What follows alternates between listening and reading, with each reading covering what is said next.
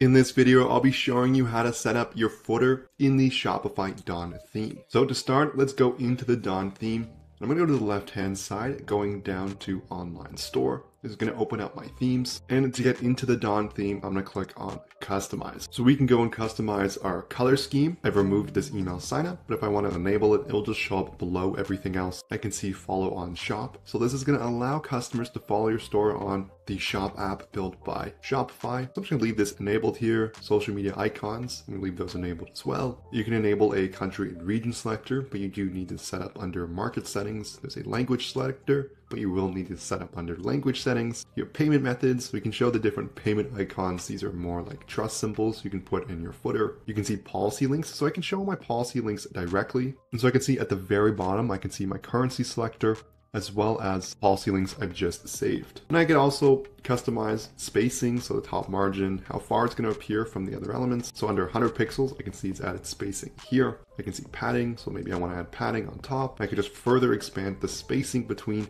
my footer and everything else. And so that's how you set up the footer in the Shopify Dawn theme. You're essentially just going to add the overall settings, and then you can layer in different blocks. So I can have a menu, I can have an image, I can have different text or brand information, depending on the information I want to convey. I can also have a subscribe to newsletter that's going to be built in by default for the Shopify Dawn theme. You can also get the ability to add different apps if those are available to add in different blocks for your Shopify store. So this is going to conclude the video here. Hopefully you have a much better understanding of how to set up your footer for your Shopify Dawn theme. What's great as well is once you know how to set up the footer theme for Shopify's Dawn theme, you can then take this process and set it up for just about any other Shopify theme. So I hope you enjoyed this video. If you did, I would love it so much if you hit that like and subscribe button below. If you have any questions, leave a comment. Before I go, I want to mention our sponsor, ProfitCalc, the one-click profit calculator available for your Shopify store. You can find it in the Shopify App Store by searching ProfitCalc and looking for this logo in the top left.